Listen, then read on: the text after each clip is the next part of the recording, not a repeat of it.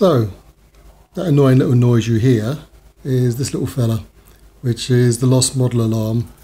Available on eBay in a number of places. I got this for 99p each from a Chinese seller, but you can pay up to £3 or £4 in the UK. So the question on the forum today was, would one of these work with one of these, which is using S.Bus to talk to the flight controller? And the answer is yes. So what I've done basically, I have an Orange R620 receiver,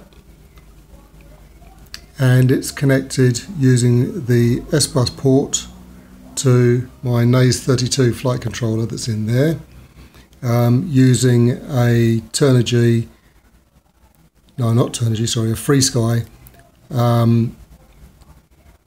S.Bus to CPPM converter cable. And the way it works is that this device, the lost model alarm, connects to one of the PWM pins on your receiver. And in this case, I've attached it to the aileron pin, which is the second one in on Spectrum and Orange gear. And the test was to see whether, even when using S.Bus, that the PWM that normally goes off to the ESCs or servos is still present on these ports. And the answer to that question is yes, it is. So what's now happened is I've just reset it a moment ago.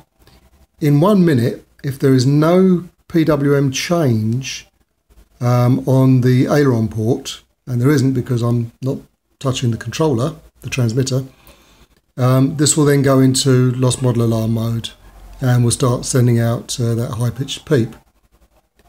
And if there's no movement for a further 60 seconds, then it will go into a hysterical mode, a very rapid beeping, whereby the only way to silence it is to pull the power from the model. It will not go silent unless either you pull the power because you found the model, or the LiPo itself eventually dies because you haven't found the model yet. It's not absolutely foolproof.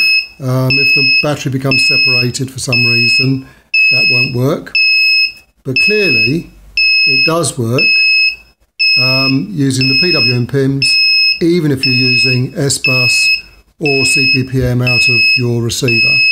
And I would presume that that's the same for almost any receiver you can care to buy that has both bus and discrete pins. I'm just going to keep this video running for long enough for it to go into hysterical mode, and then I shall stop it.